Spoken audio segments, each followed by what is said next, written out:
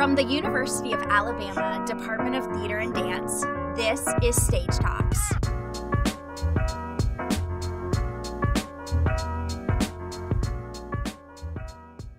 I'm here today with senior Cody Floyd, who is one of the actors in the production of The Colored Museum. Hey, Cody, thanks so much for being here. Yes. So, do you mind telling the listeners just a little bit about yourself before we get started? Of course. So, my name is Cody Floyd. I'm 23 years old. I hail from Valley, Alabama. If you don't know where it is, don't worry about it. I'm basically from the whole other side of Alabama, by Auburn. Sorry if that offends anybody. I'm a senior BFA Theatre major with a concentration in acting here at the University of Alabama. I've really enjoyed my time here, of course.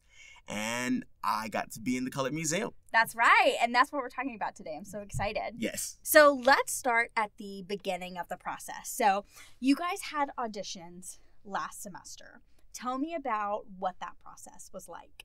So, usually at the University of Alabama, what we do for our audition process is we fill out the application, and then we get the audition day, for usually the first 2 days of schools. Mm-hmm. We go in, we give our headshots and resumes, and then we go out there, present our 2 pieces or 1 piece or a song or whatever we want to do for it, and then we exit, we leave. And then the next day, usually we'll find out if we got a call back either that night or early, very, very early in the morning the next day, letting us know, like, hey, we want you to call back and read for these roles that night.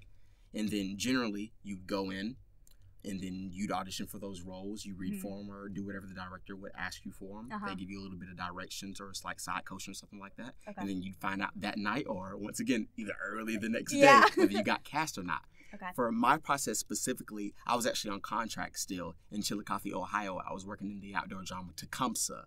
Oh, and so I had to send in a virtual audition. Thankfully, our artistic director, Mr. Dom, he really was just so he made it really accessible for me, and Mr. Matt Davis as well over stage management, and the director as well. I thank them very, very much. And I sent my email of my audition and my materials as well as for senior showcase and my headshot and my resume for everything that we were doing in the fall. So you auditioned for the Colored Museum back in August. Right. You guys had quite a bit of time from the point you got cast to the start of the production, exactly. Right? Literally so much. Very cool. Okay. I just want to touch on the fact that you got to audition virtually. I think that's one of the best things that happened through COVID was accessibility to theater. I really do. I agree.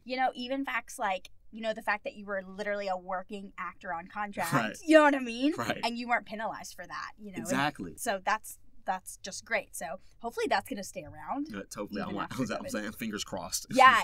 No, seriously. And it's so good. Okay, great. So you auditioned for the production in August. Yes. And you found out pretty soon that you were cast, right? How familiar were you with the show when you got cast? I was actually not familiar with this show at all. So I already knew who wrote it, George C. Wolfe, of course, and I heard of the Colored Museum, but I didn't really know what it was about. Okay. I got the synopsis of it and stuff like that, black stereotypes and stuff like that, new and old, and I was like, okay, cool, we're doing a play about black stereotypes, right? Yeah. But I was like, what does that mean? Mm-hmm. What did it mean back then, and what does it mean now? Yep. And then after my first read, I was like, wow, this is way deeper than and inclusive than I really expected, and I just love that aspect of it immediately. So That's great. I couldn't wait till the first day of rehearsals. Awesome. And just for our listeners who did not get to see the production, it was absolutely incredible. And I'm just going to read the first 2 paragraphs of the director's note. The director for this production was Christian Tripp, yes, who everyone adores, oh and just an absolute incredible performance. So these were the first 2 paragraphs of his note, and I think it really gives color to the theme of the production. Exactly. Okay. So Christian says, when I first opened the pages of the Colored Museum, its bright world and humor gripped me. Never before had a script crossed my path that dared to explore the Black ethos with such wit and fervor. However, since the show began to walk on its own, its meaning has matured.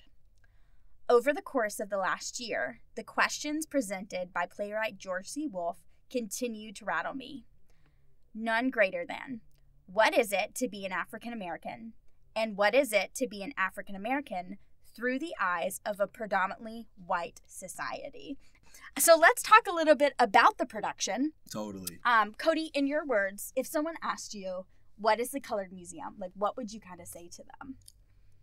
In a word, I would say eternal, everlasting, full of life. Okay, yeah.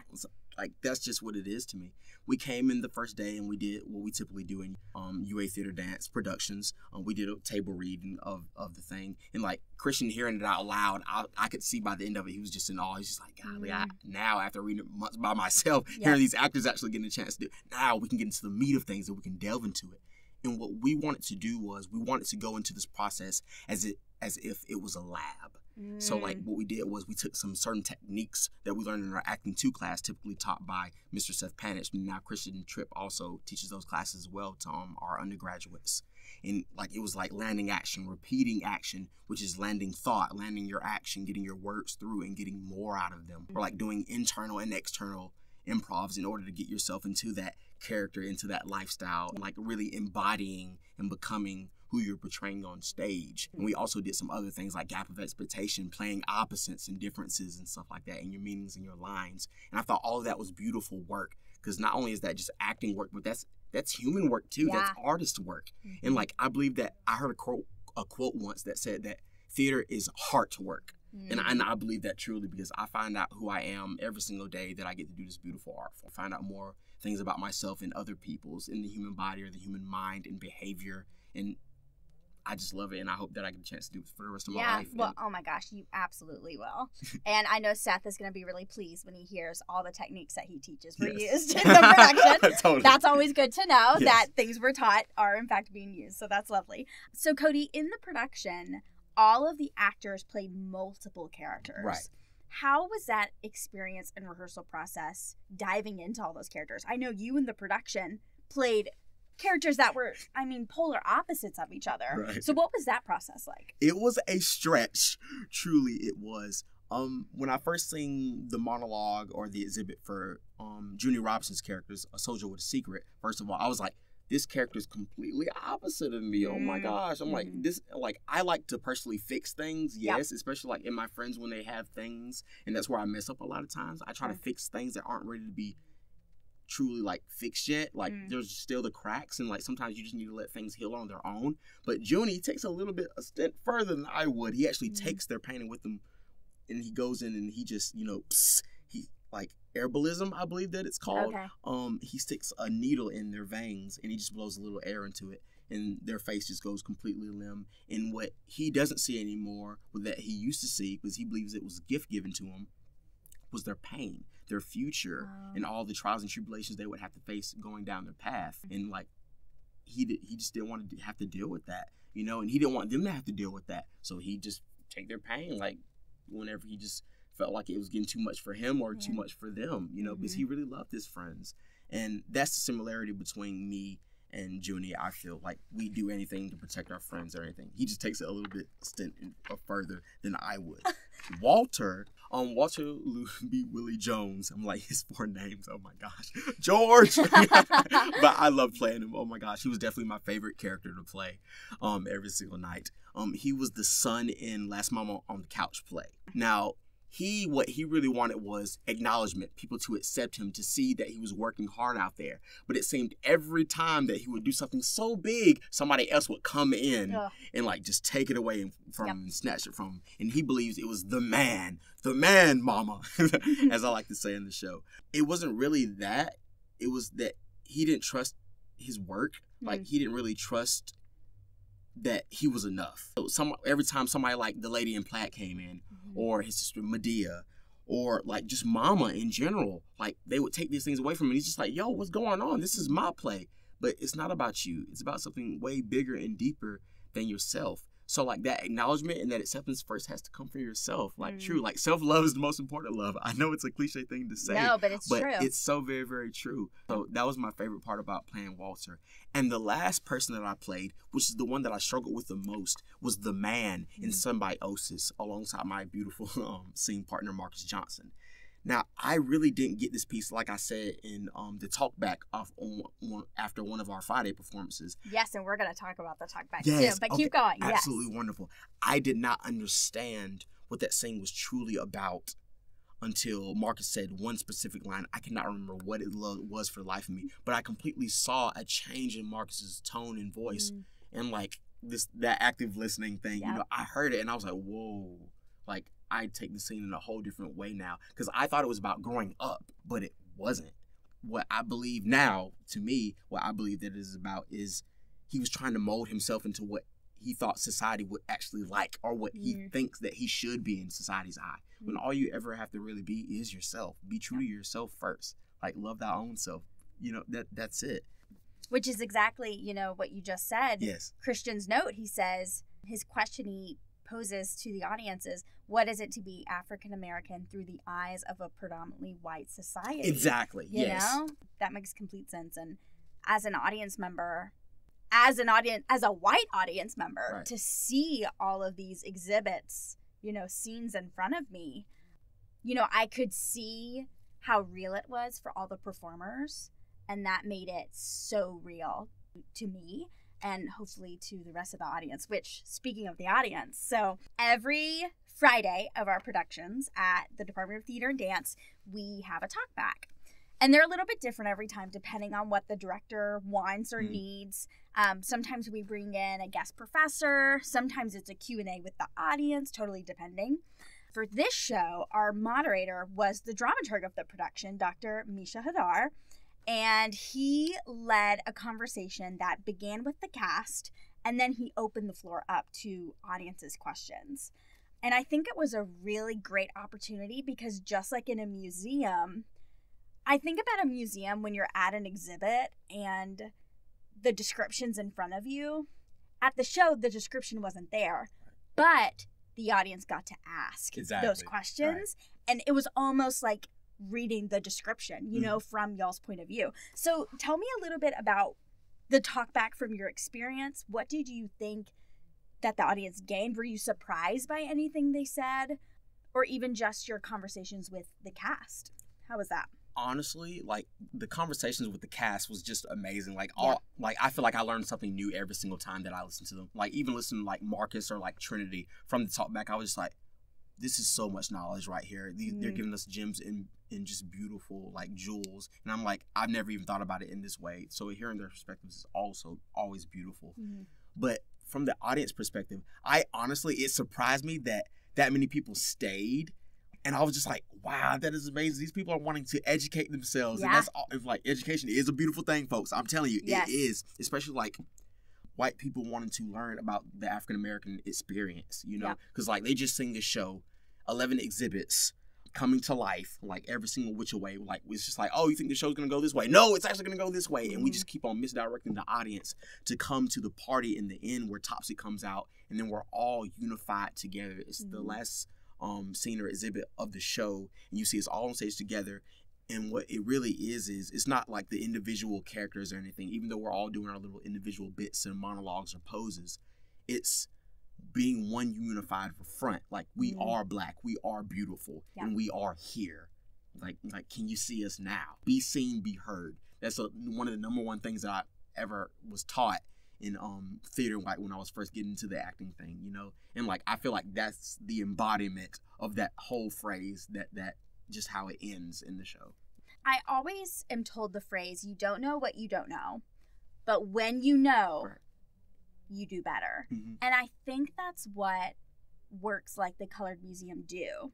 Is they educate first off, and then they employ to do better. You know what I mean? Because after, I know from my perspective, you know, after seeing that work, you can't leave and then that be that. You know what I mean? Like, it sticks with you, and it forces you to do better, to be better, and to continue to learn.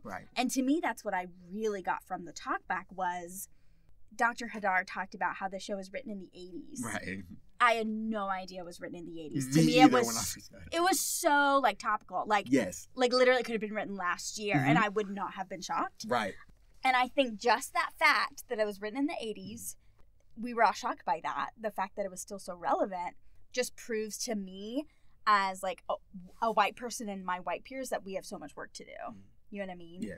Because George C. Wolfe, your fellow actors, director, are doing the work. Right. And I think that's what the audience really found out too. It's us. We've got to do the work. So yeah, and I think it was really a great opportunity. I'm so glad Misha opened the floor for the audience. I didn't know he was going to. Yeah, totally. I had no idea. Yeah. And I'm so glad he did. One of the questions at the talkback, and I wanted to get your response. Yeah. I know you guys responded at the talkback, but you've had a few days to think. You're great. And someone asked if, this was actually a common question. Mm-hmm. They asked if you guys ever get discouraged by the lack of response from the audience. And you guys all had mixed comments on that. So I just want to know what's your perspective? Is that something that as an actor is important to you? Is it something as an actor in this particular show was important to you? So as Christian Tripp said at the talkback that Friday night, I agree with him completely 100%. So just like in acting, when you have a scene partner or you're talking to the audience or whatever's happening, God, I don't know who you're talking to. Mm-hmm. If somebody's not saying something back to you or like giving you a reaction that you're expecting, that is also a reaction. It is. And you can use that as the actor or whoever you're portraying on stage. And like you can use that in your work. That can fuel that fire in you. Like, 'cause that is a response. It truly, truly is. Like, in that silence, that's what pulls the audience in. Like, it truly, truly is. So when I got those moments in things like A Soldier with a Secret, when they were clapping in other things, but they didn't clap at mine, I believe Soledad said something that night, and she was just like, that's a reaction too, because they're just sitting with that, and they're realizing that, and they're thinking about it. And that's a beautiful thing. That's all I could ever ask for, truly. So that's something that I know I got to use in my work, and right. I loved it. And, this production, we can tell by the ticket sales that it really did impact people. Yeah. The Color Museum had 2 sold-out performances, which is exciting. It was really exciting. I know one night they had a standby list of almost 20 people at the door trying to get in. So it really was an impact. And so we'll close with that. So Cody, from the production of the Colored Museum, what are you going to take with you in your career? And what do you hope that the people that watched it or even listened to this interview, what do you want people to take with them as well? So me, what I'm going to take is that it was actually something that one of my scene partners, Marcus Johnson, had said to me.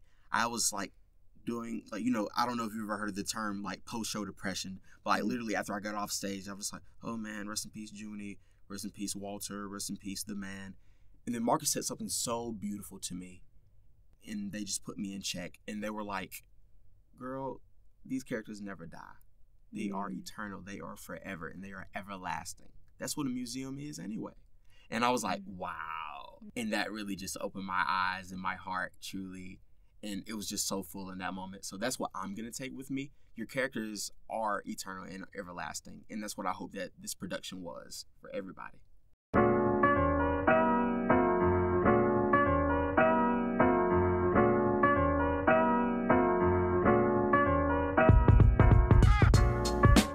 That's it for Stage Talks. Make sure you follow the University of Alabama Department of Theater and Dance on Instagram and Facebook at UA Theater Dance. And like our YouTube channel for all new episodes of Stage Talks. Thanks for listening, and roll Tide.